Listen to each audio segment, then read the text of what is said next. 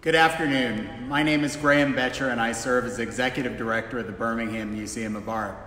I want to thank you for joining me this afternoon for our first live broadcast from our galleries. And I promise I'll get out of the way in a moment so you can see the entire painting, but I just wanted to say a few words beforehand. I want to first of all acknowledge the fact that we are in an unusual time for our city, for our community, for our society. Many of you, if not most of you, are working from home, and it's a particularly unusual time for those of us in the cultural sector. You, our visitors, are the lifeblood of our city's cultural institutions. And for me right now at this moment, it's eerie to sit in our galleries and to be the only soul here at a time when we would normally be filled with visitors. So I want to thank you for choosing to spend a portion of your time with me this afternoon. We've had a lot of inquiries from members of the public asking if there are ways that we can bring a bit of the museum into your homes. Many of you are not only working at home, but have your children at home and are looking for ways to fill their days not only with educational enrichment, but entertainment. And so I'm hoping that these regular broadcasts from the gallery can provide some of both. I'll try to broadcast as much as possible. Our next scheduled broadcast will be on Saturday at 2 p.m. I'll be talking about another favorite of mine, Dixon Miriam Peele. But today I thought we'd start off, and this is by popular request, with a longtime favorite in the museum's collection, namely Albert Bierstadt's Looking Down Yosemite Valley, California, which was painted in 1865. Just a little footnote before I show you the painting in its entirety. I'm not a cameraman. I'm a total amateur when it comes to this. And I'm using whatever equipment I could find without most of our staff being here to help me locate things. And so please bear with me. I'll do my best. I think I'm going to try to invest in a tripod so that you won't have to deal with my shaky hands. Thank God I'm just an art historian and not a surgeon. So with that, bear with me just a moment, and we're going to look at the painting itself.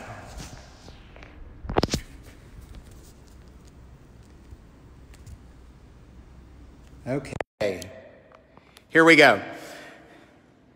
So Albert Bierstadt's Looking Down Yosemite Valley, California, as I said, was painted in 1865.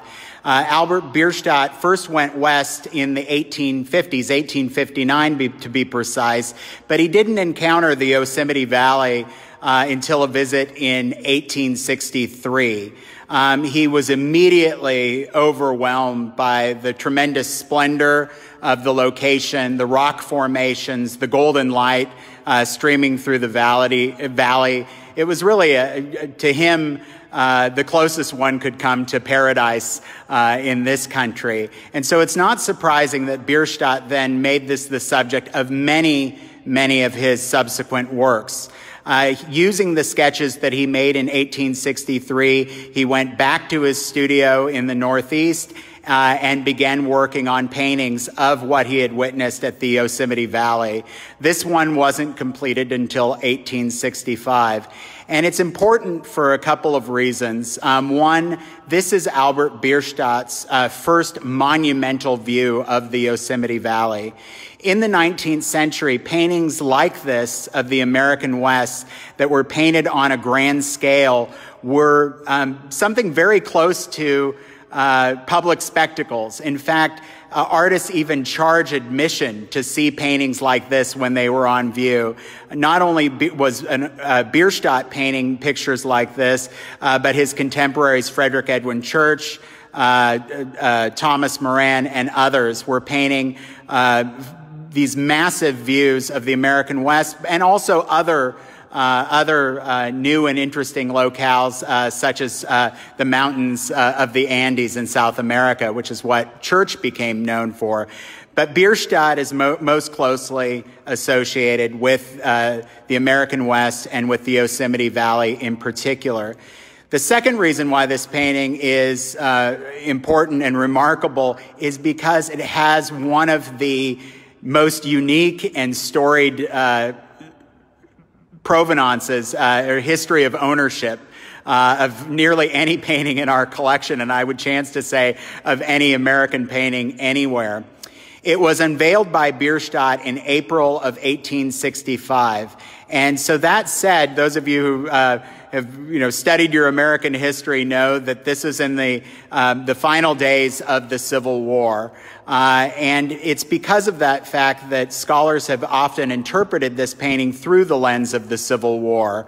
In fact, the unveiling of this painting in New York at the National Academy of Design had to be postponed by several weeks because of the assassination of Abraham Lincoln on April 15th, 1865. Now, when it finally did go on view at the National Academy of Design, it wasn't an immediate success.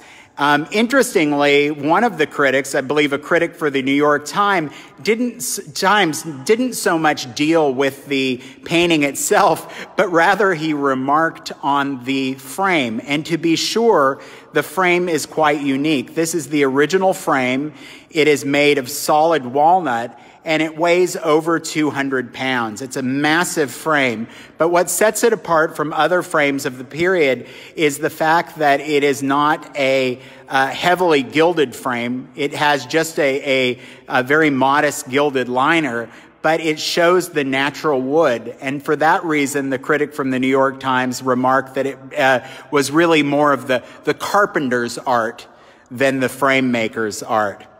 Now, I think that Bierstadt made a very wise choice, personally, framing it the way he did, because why would an artist want a frame to compete with an already golden painting? The light of the sunset is absolutely drenching the Yosemite Valley, so why would one need gold leaf to compete with what Bierstadt is trying to do, which is depict nature in all its glory? Now, from the 1865 exhibition, it was sold. It was sold to a businessman the following year, a Chicago businessman who had the name of Uranus H. Crosby. Mr. Crosby made his fortune in the liquor distilling business, and in fact, he was a successful businessman, well, to a point, and we'll get to that in just a moment, but he was also a great lover of arts and culture. He built the most lavish opera house that Chicago had ever seen, Crosby's Opera House. And on top of that, inside of the opera house, he built a glorious picture gallery and filled it with works by all the leading American artists of the day. This was the crown jewel of his collection. He paid $20,000 for this painting in 1866, which made it, at the time, the most expensive single work ever sold by a living American artist. 1866. $20,000. I think those of you who follow the art market these days and see the tens, if not hundreds of millions of dollars that contemporary works are going for, probably find that quite curious that this at $20,000 was the most expensive painting by a contemporary artist in the country in 1866. So Mr. Crosby hung this painting in his opera house, but then trouble struck. Mr. Crosby, though he was a successful businessman, he loved to spend money. He loved to spend money more quickly than he could make it. And because he had the goal of making his opera house and his art collection among the most significant in the country, he borrowed a great deal of money from other local businessmen and in order to make this possible. His creditors came calling and he said, buddy, it's time to pay up. You're building this lavish opera house, you've bought all these paintings, and we have not seen any repayment of your loans or any return on our investments. Well, unfortunately, Mr. Crosby was flat broke. He had nothing except for his assets to show for himself. But he had a really ingenious idea. He printed up lottery tickets, thousands of lottery tickets, each bearing the likeness of honest Abraham Lincoln, and he sold those lottery tickets for $5 a piece to individuals in every state and every territory in the country at that time. It was a huge success. Now, what was the lottery for? Was it for a cash prize? No, because Mr. Crosby had no cash to give. The lottery was for the Opera House itself. That was grand prize. Second prize was this painting, Bierstadt's Looking Down the Yosemite. Third, fourth, fifth prize, all the way, I think there were 125 different prizes that or thereabouts, were all the other paintings in his collection. And just for paying $5, everyone walked away a winner because people could cash in their $5 lottery ticket for an engraving of an original work in the collection if they weren't lucky enough to win a painting themselves. It was a huge success. Crosby made tens of thousands of dollars from the sale of these lottery tickets. In fact, it was such a success that newspapers nationwide reported on Crosby's lottery, and Harper's Weekly even sent an artist to do an illustration of drawing day, the day at the Opera House when the lots were drawn for the successful winners. Now, the day came, and the Opera House was won by a farmer from rural Illinois. He had no interest in owning an opera house. And so what did Mr. Crosby do? He immediately took the money he had made from the sale of the tickets and bought the Opera House back.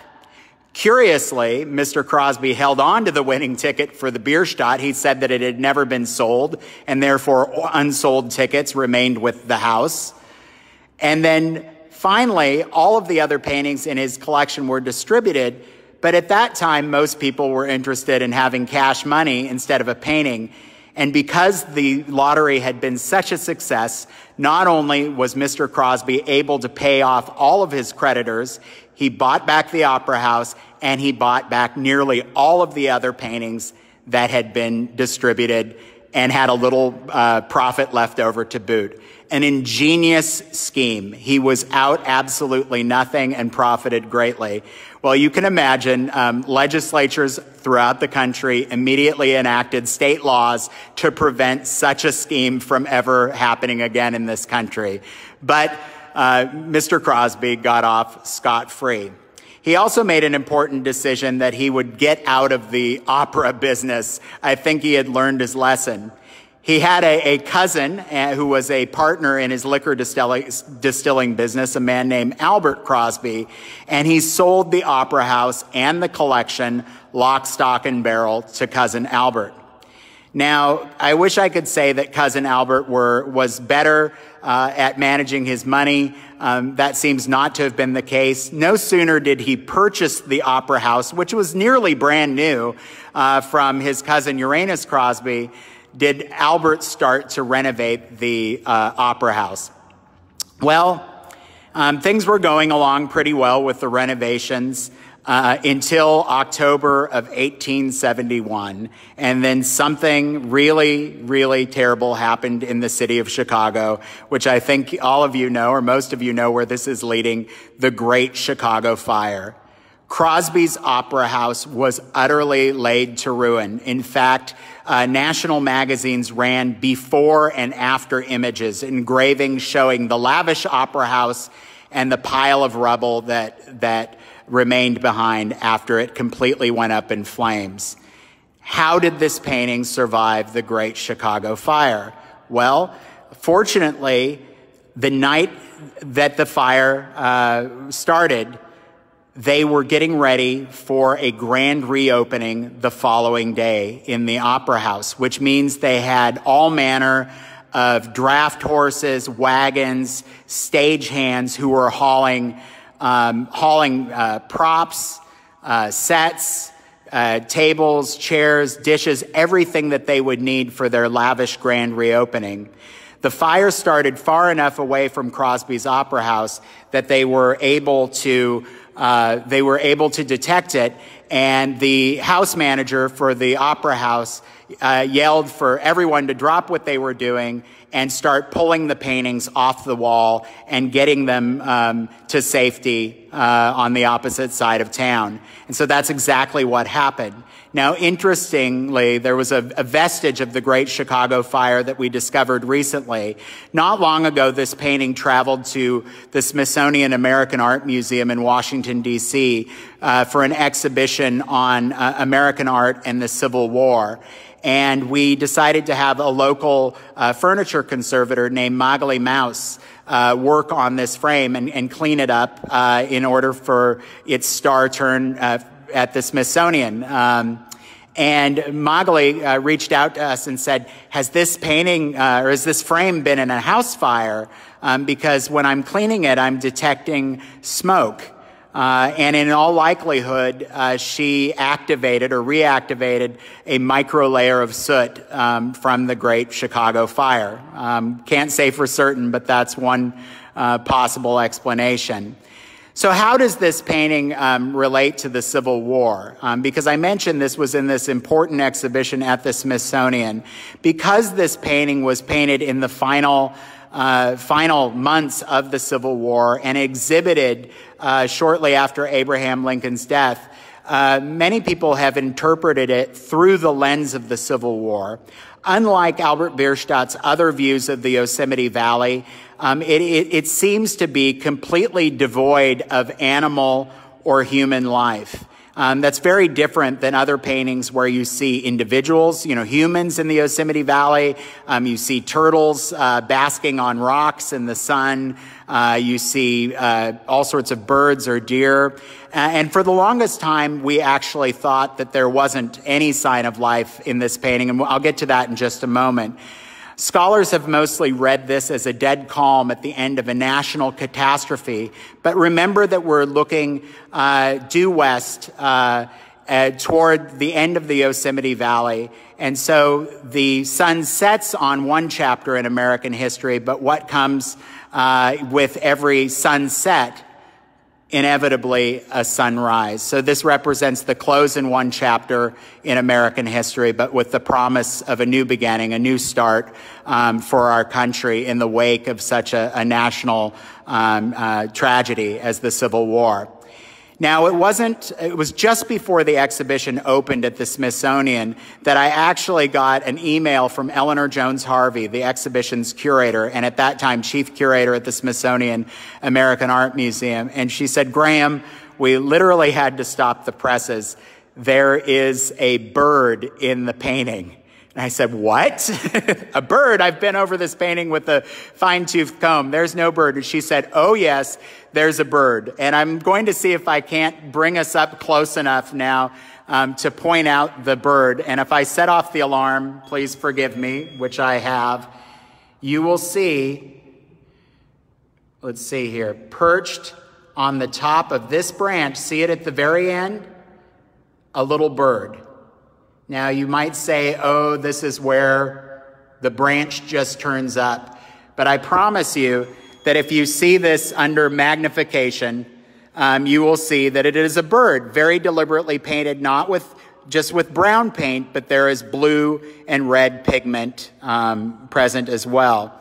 There are different theories as to what kind of bird this is. One of our friends at the Audubon Society believes it's a kingfisher and makes a compelling case for that. I personally believe it's a western bluebird, which fits in very nicely with the rest of the narrative, the idea that we're looking at a sunset, so with the promise of a new beginning thereafter. And in the 19th century, bluebirds were symbols of hope and renewal because they were associated with spring. It's sort of the precursor of the Disney version, the bluebird of happiness, so to speak.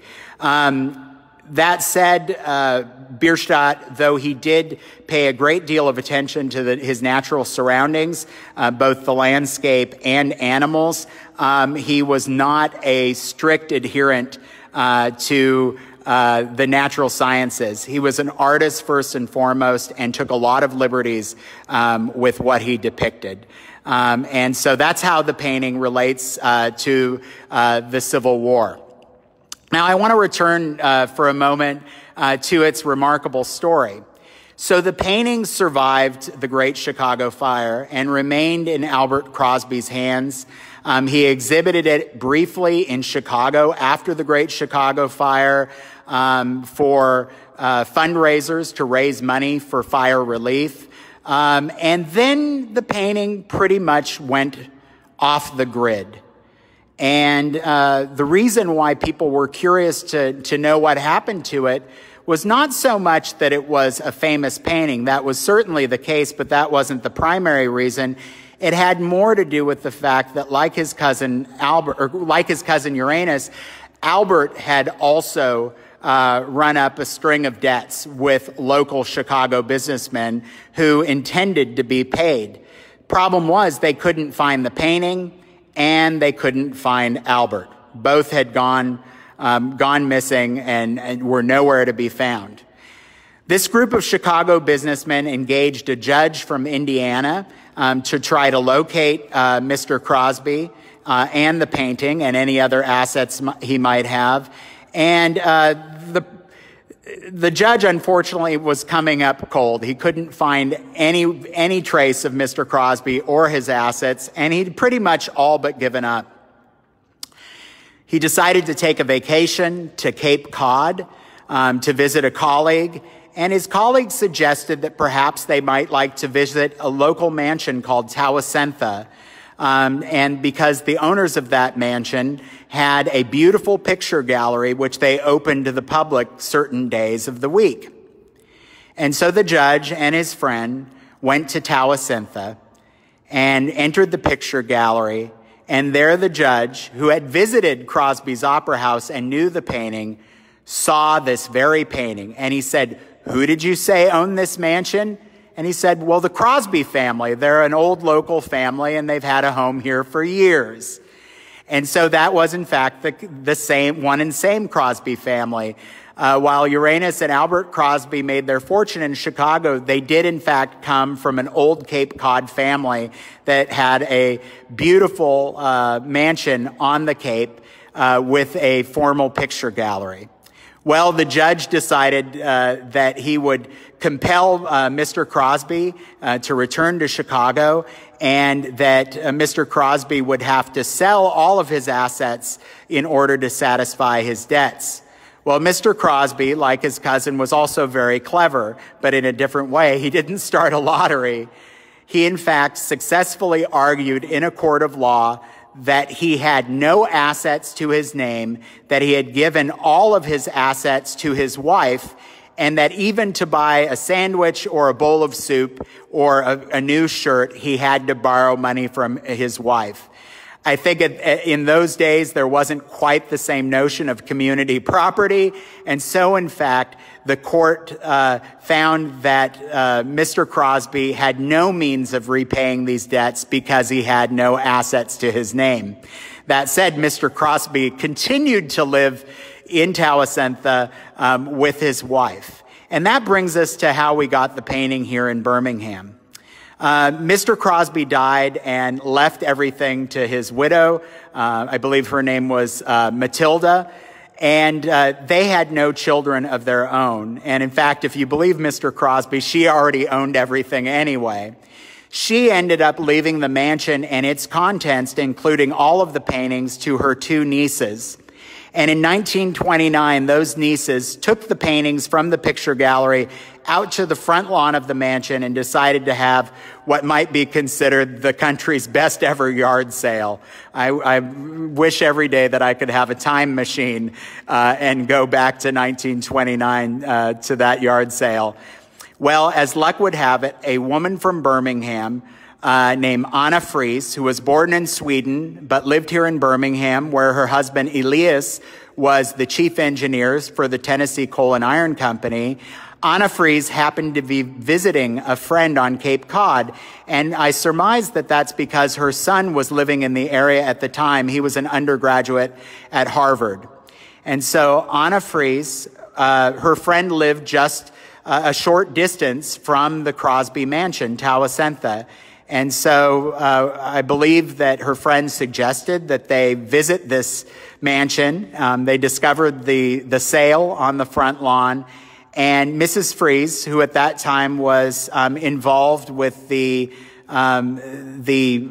support of the Birmingham Public Library, purchased this painting for the princely sum of $200, $300 if you add in rail freight, and had it shipped to Birmingham.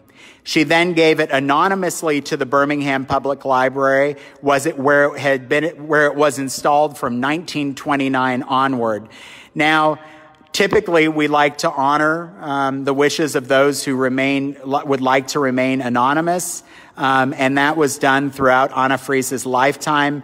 But I think that her incredible philanthropy to the Birmingham Public Library and later to the Birmingham Museum of Art needs to be acknowledged by name. She's given our city one of its greatest cultural treasures.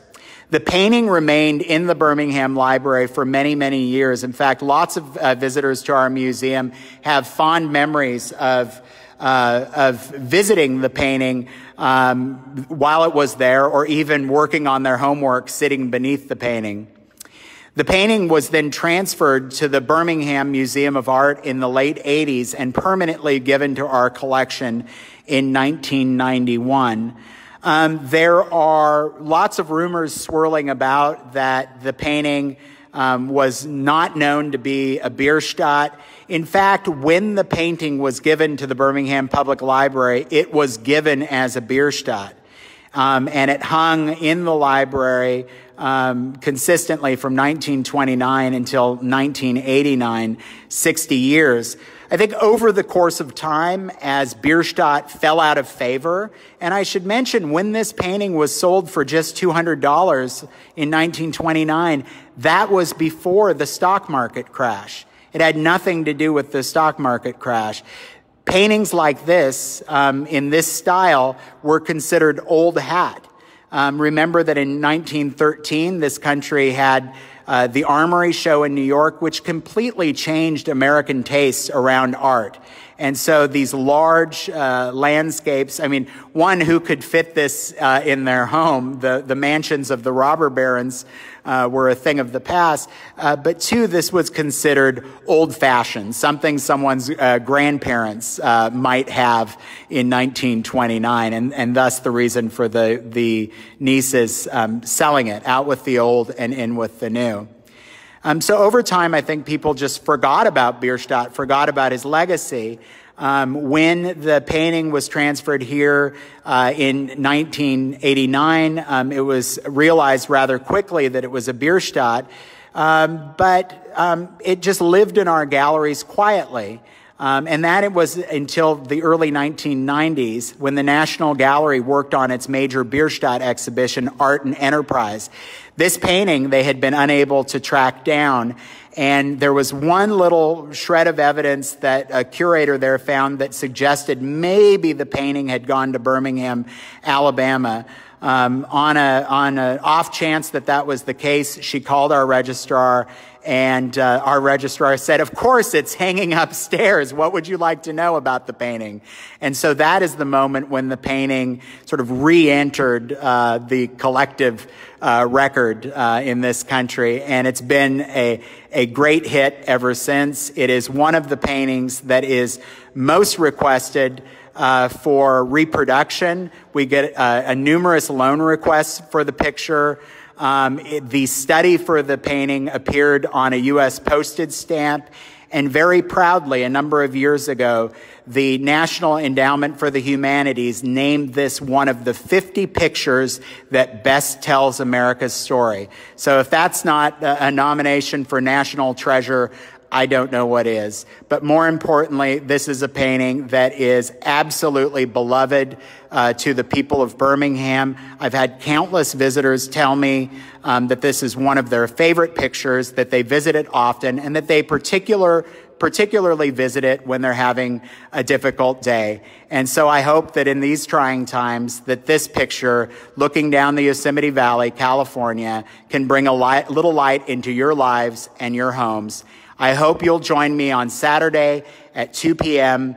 When I discuss Sarah Miriam Peel's portrait of a jolly fat man, Dixon Hall Lewis. Until then, wishing you all continued health, safety, and God bless. Signing out. Goodbye.